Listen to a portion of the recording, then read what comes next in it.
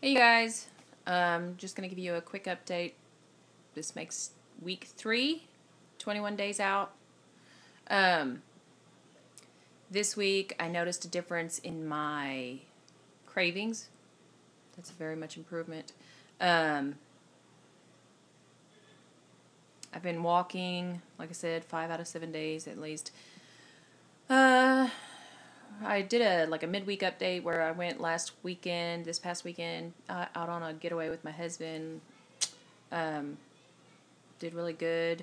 But despite all of that, weight loss for this week, week 3, hello, maybe a half a pound, probably half a pound. I'm down a total of 13 pounds.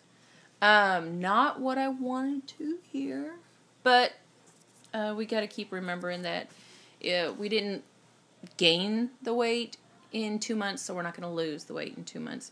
I tried today. I've been seeing a lot of people doing that intermittent fasting, the 24-hour one where you do it 2 days a week.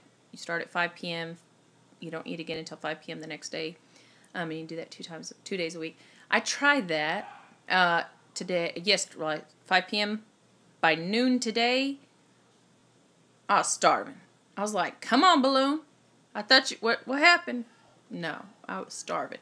Now, I went and I had some shrimp, and I could only eat just a little bit, and it filled me up. But still, once again, the balloon does not prevent you from becoming hungry. It helps. But its main purpose is it fills you up quicker.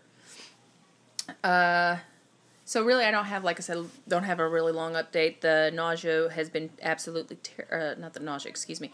The reflux has been terrible, terrible, terrible. Yes, I'm on protonics.